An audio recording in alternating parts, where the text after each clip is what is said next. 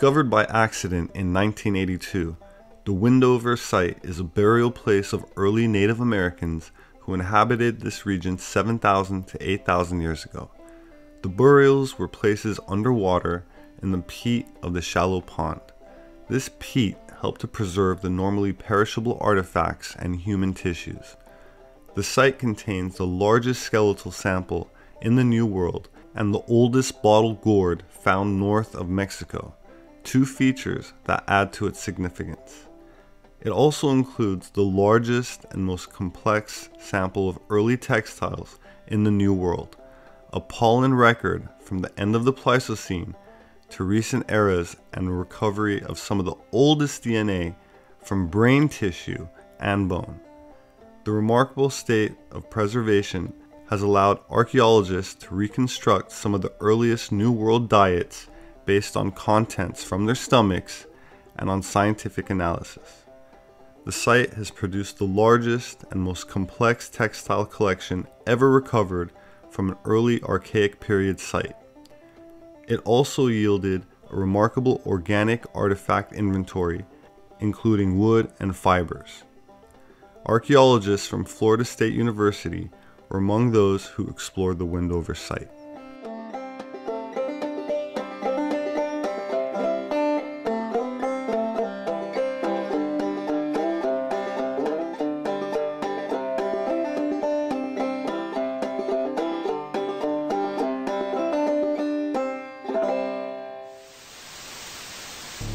Professor Doran thought he could detect tiny fibers. And you could see it. It was a piece of 7,000+ twine. It was, in a sense, as good as the day it was manufactured. You could see the twist, and it was obvious. This was hand-woven fabric. If Doran's hunch was right, and these mystery fibers were the remains of a textile, then this would send shockwaves through the scientific community. These threads would be the oldest fabric of any importance in America, and the only surviving proof that such ancient people could weave. Dr. Joe Lorenz of the Coriell Institute in Camden, New Jersey, is performing brand new analysis of the brain DNA, using techniques no one had access to back in the 1980s. Lorenz is re-examining sections of DNA called haplogroups in the brains of 5 Windover people. He's looking for haplogroups found only in native North Americans, because finding them would corroborate all previous work. In contrast to all previous findings, Lorenz couldn't confirm the Windover people were Americans. Further investigation revealed something even more remarkable. I went back to the screen and I looked at the sequences again. The first person's DNA, it looked European. When I looked at the second one, it looked European. When I looked at the third, fourth, and fifth, they were slightly different from the first two, but they looked European. Lorenz had found DNA unlike any other from Native Americans. Most scientists believe that some 15,000 years ago, people walked from Asia across the landmass now covered by the Bering Straits into North America. Lorenz's results could be consistent with a new and controversial theory that proposes some of the earliest people migrated to America from Europe, perhaps by crossing an Atlantic Ocean significantly narrower than it is today.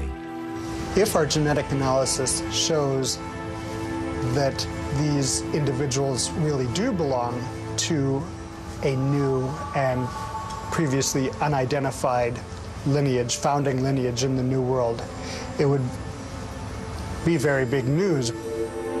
So the race is on to find the final proof. But for the moment, Lorenz's work has added to the mounting evidence of an early European migration.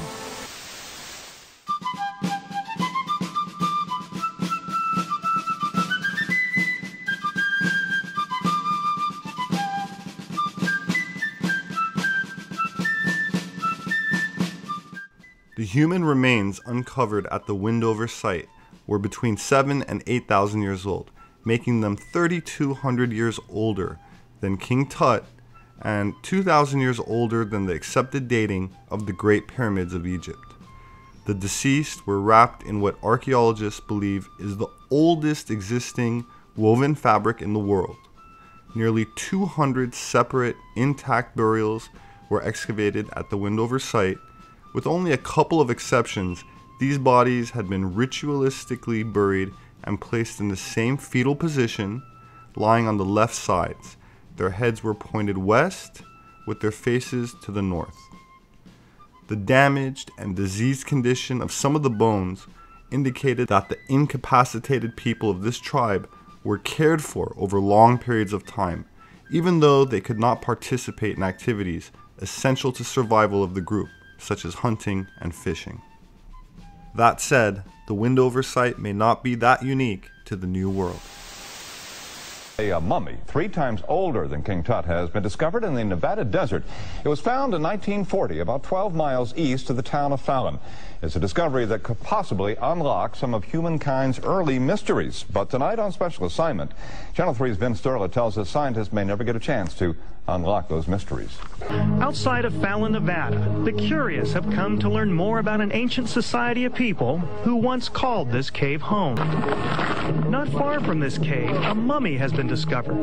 A mummy that may reveal the secrets of an even older society, one that dates back to the dawn of civilization. This is extremely significant. This is unprecedented. We haven't had a find of this importance in my lifetime.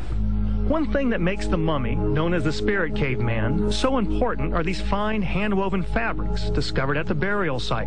These textiles represent an extremely sophisticated ability to weave fabric by hand in a time where we didn't realize that people were doing that before. The mummy was discovered tightly bound up in this matting. Out of respect for the dead, this photograph and this drawing are the only 2 pictures scientists will allow to be publicly displayed.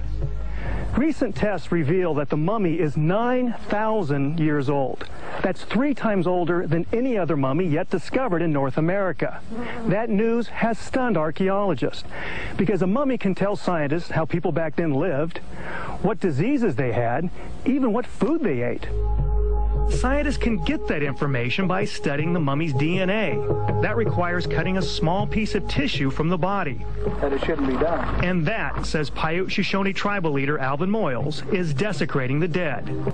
The mummy was discovered near Paiute Shoshone land, but scientists claim that the mummy is so old that he couldn't possibly be related to the Paiute Shoshones, that the mummy's tribe was here thousands and thousands of years before anybody else. They do not appear similar to any living Native American in North America. They have receding cheekbones, narrow face, long face. Some Indians have some of those traits, but as a group, those are Caucasoid traits. The 2 sides are now caught in a catch-22. One way to prove kinship is through the DNA test, but the tribe doesn't want that because it would require further disturbance of the remains. Whether or not scientists ever get to study the mummy is a matter for the U.S. government's Bureau of Land Management to decide. The DNA evidence would be definitive. Until a decision can be made, the mysterious Spirit Cave mummy will remain trapped in limbo. Yeah, he's kind of in the legal, spiritual, ethical limbo. In Carson City, Nevada, Vince Sterla, Channel 3 reports.